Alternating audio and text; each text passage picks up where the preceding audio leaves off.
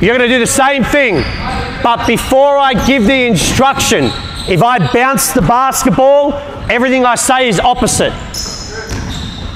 So if I say a number, it means a colour. If I say a colour, it means a number. Right? What's numbers? Bounce. What's colours? Throw it. When I bounce it, what does that mean? It's opposite. Ready? Go. Start bouncing, juggling.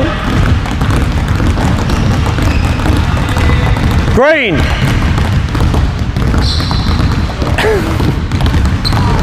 Gotta listen, gotta listen. Red.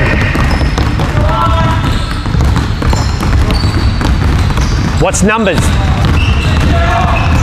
Come on. Head up, head up, head up. Red.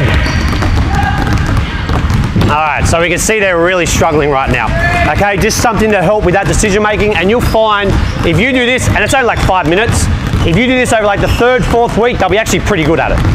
All right, not too bad.